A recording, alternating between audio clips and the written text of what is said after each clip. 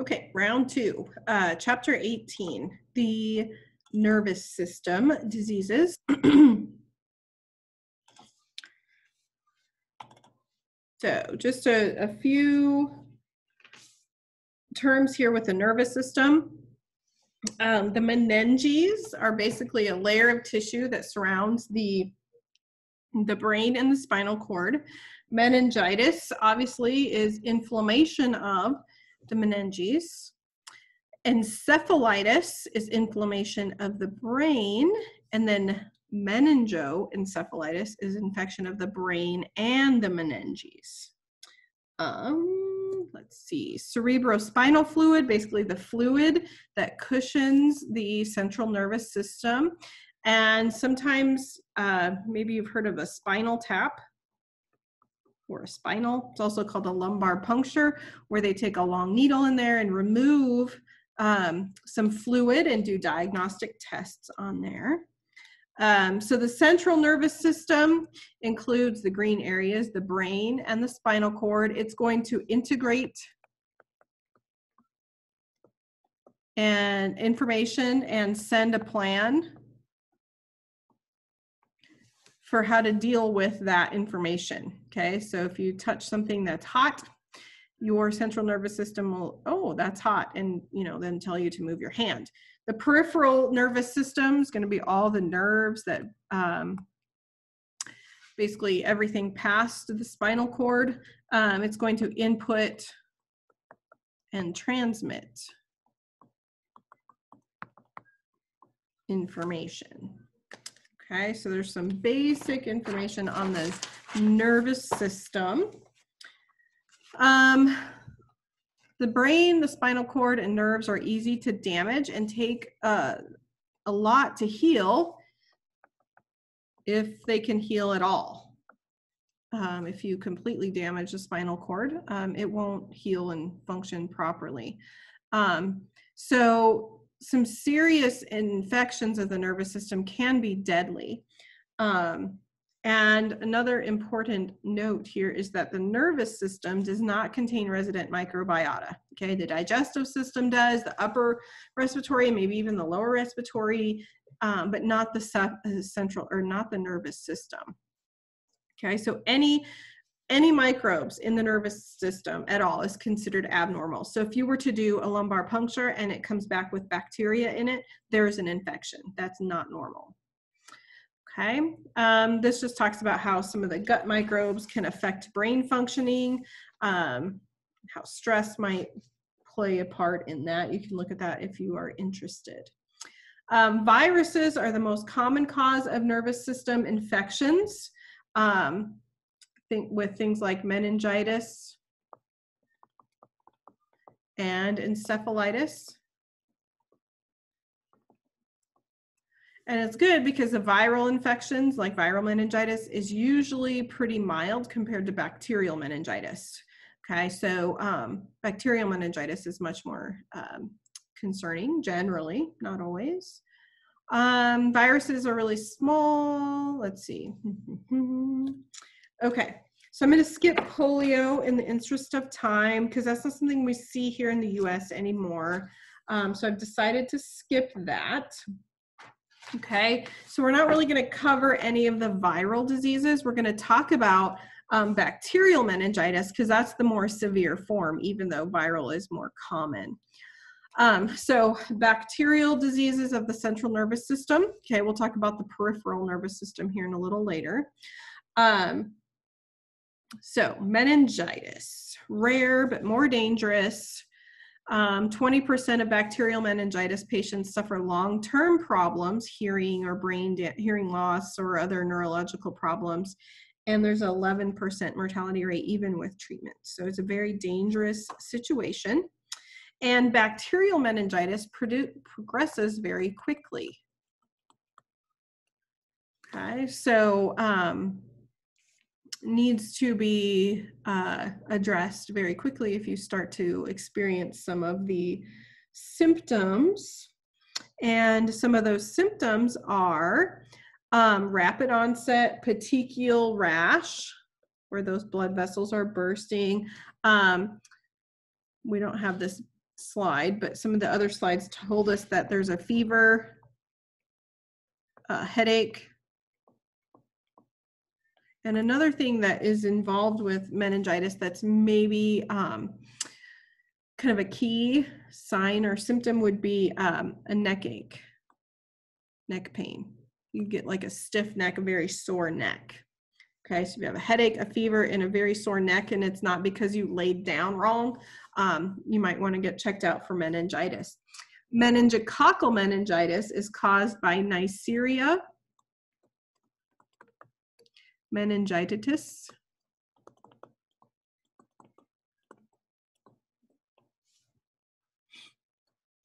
Treatment, antibiotics can be deadly if not treated right away. And there are 3 types of vaccines in the US to help with that. And this is one, meningococcal meningitis is one that if you live in the dorms or you live in a resident housing area in close proximity like a dorm or military barracks, they'll generally require you to have that vaccine because it can be easily spread. Okay, so here's the snapshot there. I'll let you guys read through this. There's several types of meningitis. There's several types of bacteria that can cause it. Fungi can also cause meningitis. Let's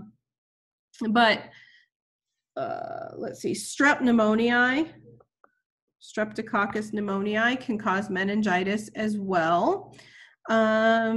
Let's see, common causes of bacterial meningitis in ages. You don't need to worry about that.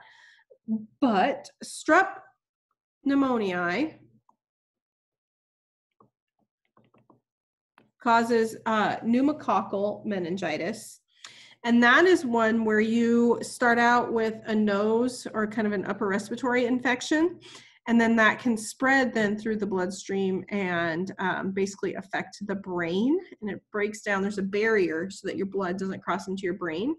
It's basically a protective mechanism so you don't get pathogens in the brain. And this will actually break down that barrier and the bacteria will grow inside and invade the brain. There's toxins and other virulence factors that can cause that. There is a vaccine for pneumococcal meningitis. The meningococcal meningitis won't prevent pneumococcal, so there's different vaccines for those. And then here's a snapshot of this disease as well. Okay. Listeriosis, caused by Listeria meningitis, is another bacterial central nervous system infectious disease caused by Listeria monocytogenes. It's a gram-positive rod. And remember, we've talked about these guys before. They can grow in the refrigerator.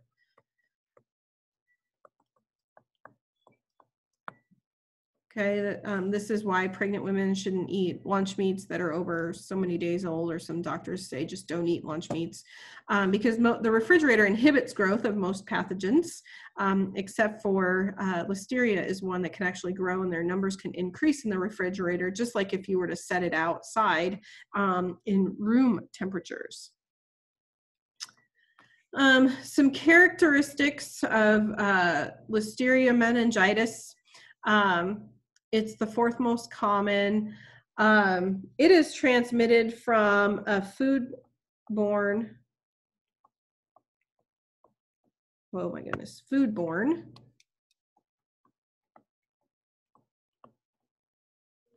progression.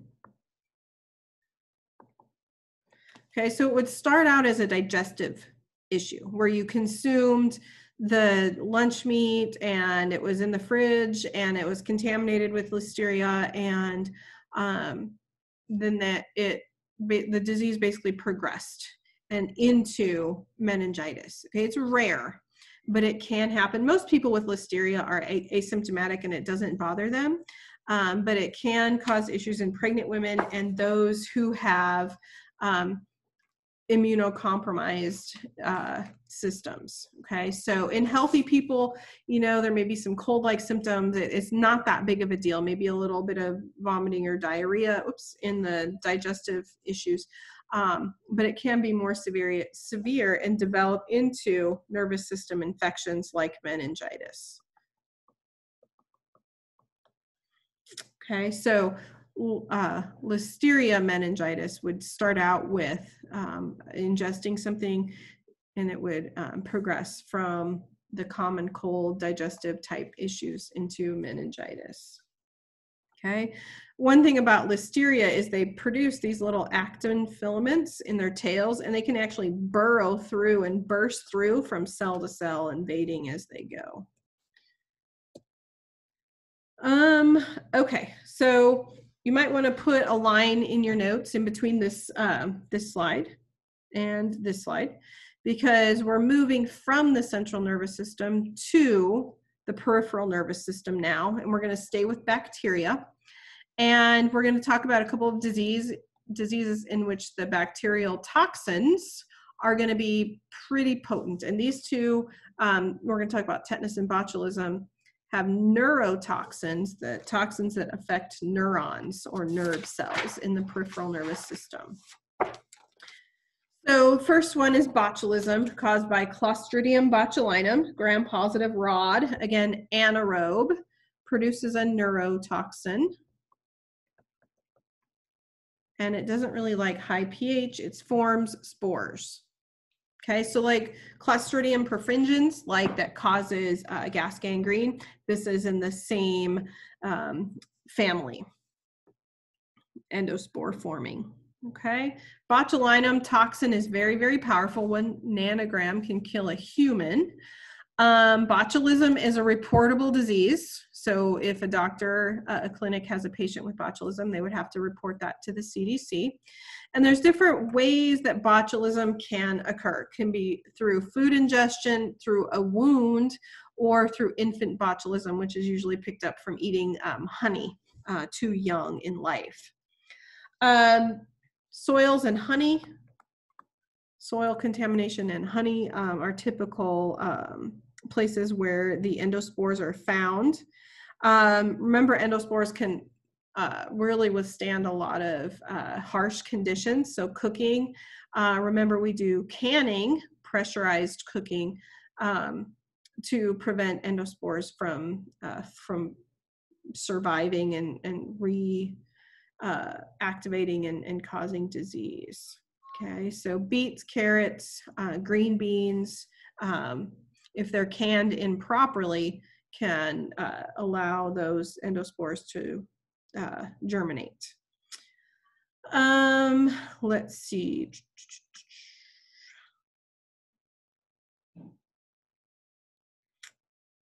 Where is this?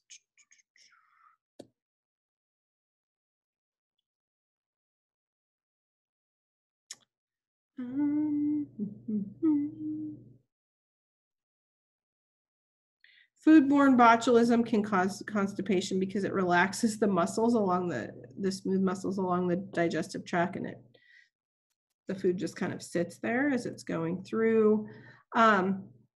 But really what I wanted to point out was the mechanism of how botulism works. Okay, it's mode of action, basically. So with, I wish we had we do have a picture. Hold on. Okay, here's botulism. Here are the neurons sending messages to the muscle. This is muscle, okay? Botulism basically causes muscles to stay relaxed. Botulism prevents the neurotransmitter acetylcholine from telling the muscles to basically contract.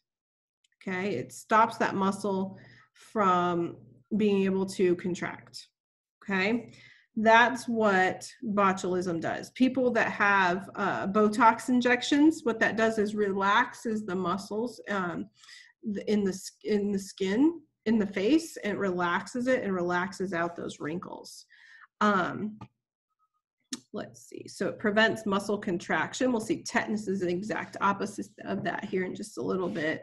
But there can be long-term effects and long-term damage to those muscles if that is allowed to progress. You would treat with antibiotics. Prevention. Botulism is why children under 1 year should not eat honey. is the risk of botulism. Watch out for improperly canned foods.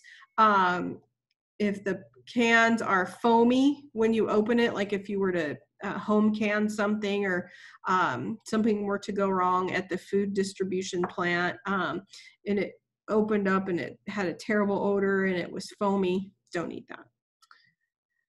Okay, so here's a snapshot of this. And then tetanus is also called lockjaw, caused by another Clostridium tetani. It produces tetanospasmin. It is also a neurotoxin. It is also an anaerobe, so it's going to want to get in those deep, deep puncture wounds. Okay, it's found in the soil. And with tetanus, the muscles contract very powerfully, like a strong contraction, and then they don't relax. And so there's actually, I've seen pictures actually of babies and actual, not drawings, actual people contracting, and it's very painful. The back will arch. And with tetanus and botulism, both, if a person were to die from that, it's usually from respiratory arrest, because their diaphragms and intercostal muscles can't relax and contract to help expand and relax the rib cage to exchange gas. They call it lockjaw because patients will have their jaws clenched shut and they won't be able to, they'll have to be fed in alternative ways, and that's one of the telltale signs of tetanus. So here, so botulinum toxin prevents muscles from contracting. Tetanospasmin basically blocks the signal to tell the muscles to relax. And so the muscles just keep contracting and contracting and contracting, and aren't able to relax because there's no signal to tell them to relax. So you'll have intense muscle spasms, drooling, sweating, all kinds of uncomfortable signs and symptoms. Let's see. Can cause paralysis, prevents muscle relaxation. Complication, irreversible damage to the neurons. In untreated cases, there's 50% mortality rate. Even with supportive care, tetanus is very, very serious, 10% mortality rate, even if there is supportive care. One good thing about tetanus is that, say you step on the rusty nail today, it has a, oh, I didn't put the little recap box on here, but it has a long incubation period. So say you haven't had a tetanus shot in the last 10 years and you step on that rusty nail. If you go to the doctor today and they're like, have you had a tetanus shot? And you say no, they can give you that tetanus shot, and that will actually give you some protection. And the vaccine will have an opportunity to work and get the immune system kicked in to help protect you. Okay, so that is one good thing about tetanus, but it is a very serious, very terrible disease. So always make sure you've had your tetanus shot. Okay, so 1 million cases a year around the world. All right, so that finishes up our chapter 17-18 lecture. I will get this posted. Make sure, oh, there's a tetanus video. Make sure you watch the video on tetanus. There's 3 videos that you'll watch for grade, and check out the daily checklist, and have a good weekend. Take those idea surveys. Talk to you later.